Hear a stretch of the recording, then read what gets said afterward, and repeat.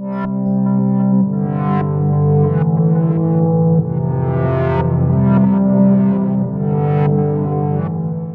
to Book Club Tutorials, a show where I, Stephen Barr, take you through a tutorial based on or inspired by a book which I'm currently reading. This time we're looking at Unity in Action by Joseph Hocking. I will show you how to create a card game known as Pairs, or Concentration, or Match, or whatever you like to call it, but I'll be calling it Pairs. It's a game where you start with all cards face down on a surface.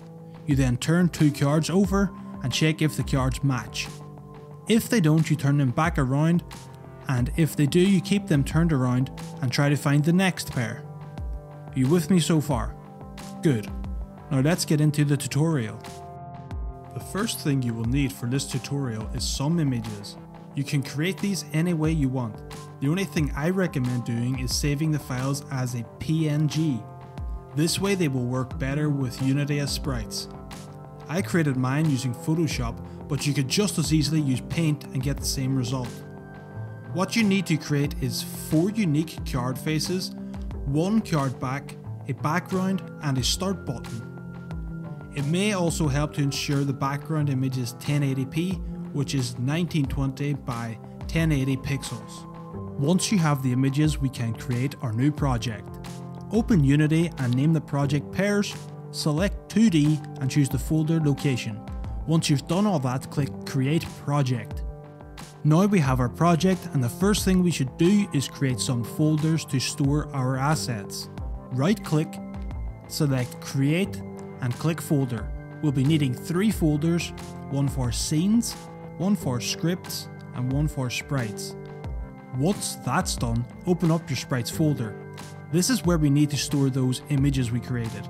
To do this, open the folder on your PC that contains the files and simply drag them from that folder into the sprites folder in Unity. As you can see, they will appear in the project view. They are also recognized immediately as sprites because we are working in a 2D project. Then we need to save the scene, so go to File and click Save Scene. Save this into the Scenes folder and call it scene_001. Right. Let's start making the actual game. Go back into the sprites folder, click on the background and drag it onto the hierarchy. This will act as the background to the entire game. To make sure it stays in the background though, we need to adjust the Z position of the transform. So set this to 5. If we switch to 3D view in our scene view, we can see that the positive Z values are further from our camera. Therefore, setting it to 5 places the background further back. Switch to 2D view again, and to continue, select the camera. We want to also alter the Z position of this, so change that to -100. And for the actual camera component, change the clear flags to solid color, change the background color to black, and change the size to 5.4 so that it fits the size of the background perfectly. Next, we want to create one of the cards, so go ahead and drag one of the front faces onto the scene and center its transform position. Then drag the card back onto the scene also. It should be in the exact same position as the front of the card. In the hierarchy, drag the back onto the front of the card. It should then be indented in the hierarchy, and this means that it is now a child of the front face and therefore it's attached to it. Then click on the front face again and rename it to Main Card. The card I have is also too big, so let's resize it. I've changed the X and Y scale both to 0.5, which looks fine. If your cards are different, you may want to mess around with them to get the size just right. Just ensure that you only change the value for the main card and not the back card. And when we play the game, we'll be clicking on the card.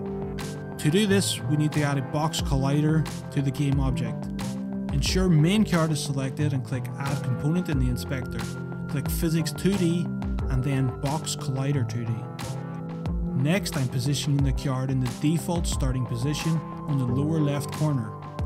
Change position X to -6 and Y to 2.5. Once you've done that, click on the card back again. We need to make sure when the game loads that this is shown first. So we need to change its Z value to -1. You can see how this looks again in 3D view. Now you'll want to open the scripts folder. Right click on the folder and choose Create C# script, then name it main card. Click on the main card game object and drag the new script onto the inspector. This means the script is now attached to the main card, and so any code we write in it will also be applied to the card. So let's go ahead and write our first bit of code. Double click on the script to open it in the editor. It will have start and update methods in it by default, but we don't need those, so you can go ahead and delete them. Then type in serialize field private game object card underscore back. Serialize field is used to allow us to edit this variable in Unity's inspector. Another way to do this is to make it a public variable. Then type public void on mouse down, and inside if card underscore back dot active self, then card underscore back dot set active is false. So this checks for when we click on the card, and if the back of the card is active, we set it to be inactive, which essentially makes it invisible and reveals the front to us. Save this new script and go back to Unity. Click on the main card and look at the inspector to the right, and there's a new section of the card's back. Drag the game object card back over to the inspector and attach it to this variable.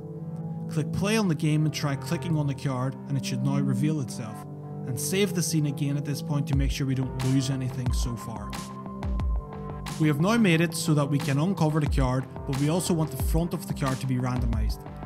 First, back in the main card script, type private int underscore id, then public int id get return underscore id. We won't use the ID right now, but it will be key later for comparing cards and checking for matches.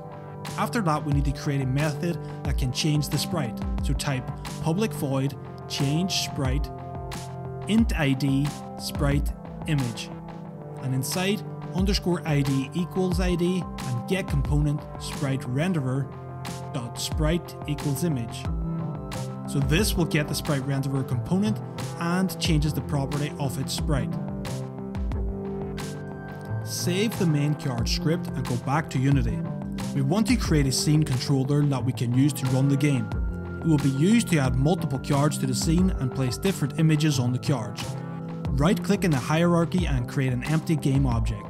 Rename this scene controller and reset its position so that it's in the center of the screen. We also want to create a scene controller script to attach to this. Create another script and name it scene controller, then drag it onto your scene controller game object. Open this script next to edit the code. The first thing we want to do is type in public const int grid rows equals 2, public const int grid calls equals 4, and then public const float offset x equals 4f, and public const float offset y equals 5f. These variables represent how the card will be generated on screen. 2 rows and 4 columns. Then the offsets are the gaps between each card. Next we have serialize field private main card original card and serialize field private sprite images. Add back in the start method next, so type private void start vector 3 start pos equals original card dot transform dot position, which gets the position of the first card, and we can then use this position for the rest. And type int numbers equals 00112233. Now as you see here, I've added in 44. Don't do that, that was a mistake that I'll correct now in a minute. Numbers equals shuffle array numbers, which is a function we will create in a minute. Next we have for int I equals 0, I less than grid calls I++. Then inside we have for int j equals 0, j less than grid rows, j++. Main card, which creates an instance of our main card, and we have if I is equal to 0 and j equals 0, then card is equal to original card. Else we have card equals instantiate original card as main card. So if we are on the original card, we keep it and use the original card, otherwise we instantiate a brand new card. So follow this with int index equals j times grid calls plus I, and int id equals numbers index, and then card dot change sprite id images id. This will set the image and ID of the cards displayed. Then we use the next bit of code to set the positions, which is float pos x equals offset x times I plus start pos x, and float position y equals offset y times j plus start position dot y. And then we have card dot transform dot position equals new vector 3 position x position y and start position dot z. Now we've finished with the start method, but if you look back a bit, we still need to create the shuffle array method. So outside of the start method, type private int array shuffle array int numbers. Then inside we have int new array equals numbers.clone as int, and for int I equals 0, I less than new array dot length I plus plus, and int temp equals new array I, int r equals random dot range I comma new array dot length, then new array I equals new array r, and new array r equals temp, return new array. So that's quite a bit, but what this does is it will shuffle the array and return the new array in a random order. Save this script and go back to Unity. Check the inspector of the scene controller, and our script now has space for the original card and some images. So drag the main card into the original card space, then set the image number to 4 and press enter. You will now have 4 spaces numbered 0 to 3. And drag the sprites into these slots. As you can see now, I have encountered an error, which is what I mentioned before with the problem in my code. I go back to my script now and correct this by removing the 4s I had entered previously. Now, when you hit play, the cards all appear on screen and they are in a random order, and you can click to reveal them. You will notice we have 2 of each card type. Now we need to track when cards are clicked and if the player has got a match. Next up, we create another empty game object. Center its position and rename it score text. We are going to use this to display the user score on screen each time they get a new match. So click add component, choose mesh and select text mesh. We will need to edit some of the information on this component too. Change the text to say score: 0. Change the font to Arial, then make the font size 100 and change the X and Y transform scales to 0.05. Changing the font size and the scale makes the text clearer and less pixelated when displayed in game. Finally, position the score text in the top left corner. You can either drag and position this or alter the position values on the transform component. Now we will go back to the main card script. We need to create a new method to cover the cards again, so type public void unreveal. Then inside this we have card underscore back dot set active true. Now anytime we call this method, it will cover the card's face again. Next we have to edit the scene controller. Let me just split off the code here to separate this new code. We want to check each card when it is revealed, and we will only allow 2 cards revealed at a time. So, type private main card, which is an instance of our main card class, and call this underscore first revealed. Then, private main card underscore second reveal. We also need to store our score, which is private int underscore score equals 0, and then type serialize field private text mesh score label public bool can reveal and get return underscore second revealed equals null. Public void card revealed main card and if underscore first revealed equals null, then underscore revealed equals card, else underscore second revealed equals card. Start coroutine check match. Check match is a coroutine we will use to verify if the selected cards are the same. It will also be timed to show the cards for a quick moment.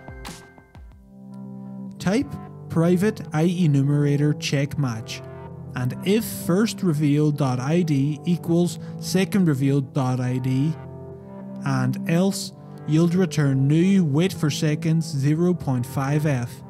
Then back in the if statement type underscore score plus plus score level dot text equals score colon plus underscore score. Then in the else section continue with underscore first revealed dot unreveal and underscore second revealed dot unreveal. Unreveal is the method we created in the main card script that is used to cover the selected cards again. After this, we set both selection variables back to null so we can use them again. Make sure to save the script at this point. Go back to the main card script again so we can change a few things. At the top, create an instance of the scene controller script by typing serialize field private scene controller, then change the if statement inside on mouse down to include and controller.canReveal, then add controller.cardRevealed this inside. Save the script and go back to Unity. If you click on the scene controller game object, the script in the inspector will now have a new variable of score label. Go ahead and drag our score text object into that. Then if you click on main card, we also have a space for our scene controller, so drag that over too. Then save the scene and click the play button. As you can see, we essentially have a fully working game now. If we don't find a pair, the cards are hidden again, and if we do find one, they stay revealed. And in the top left corner, we can see that the score changes each time you find a new pair.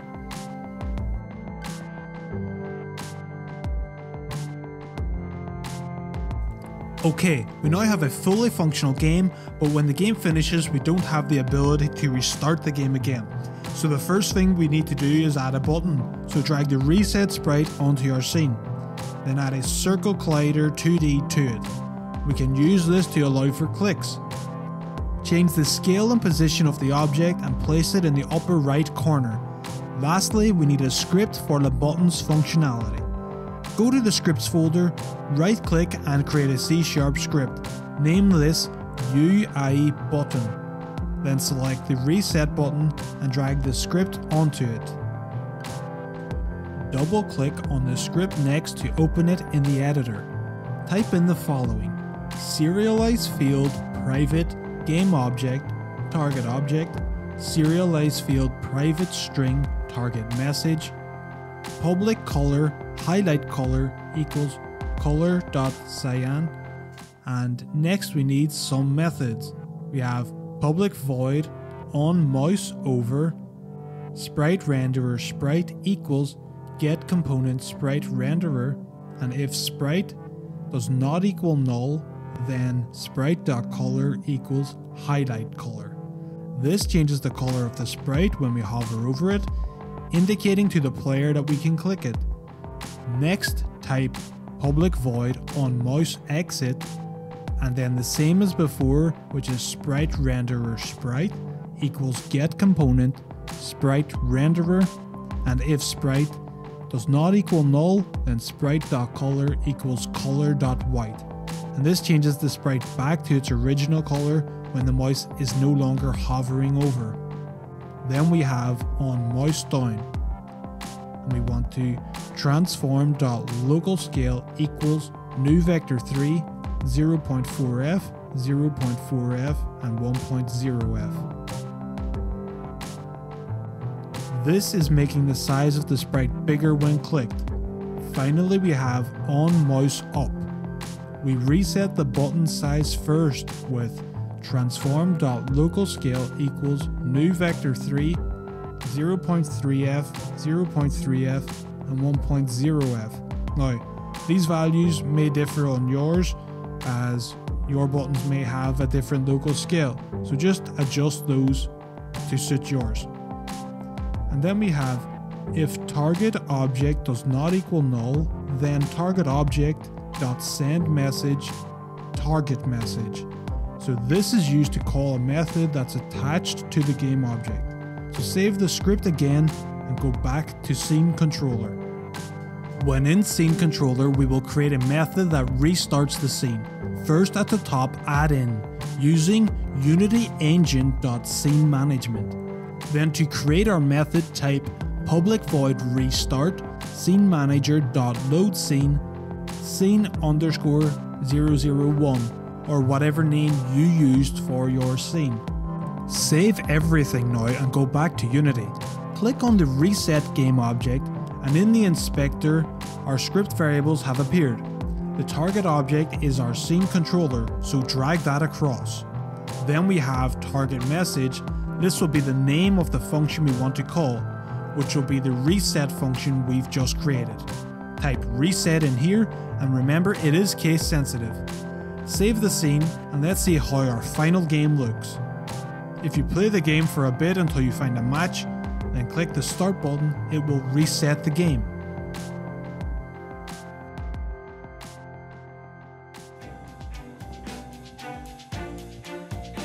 And that's it, we've completed another game and another tutorial. Hopefully you've learned some new things from following along. I'd like to thank you for watching, and if you found this useful, please share it with others and subscribe for more in the future. You know, like this Space Invaders video, or maybe this first person shooter tutorial. I'll see you next time.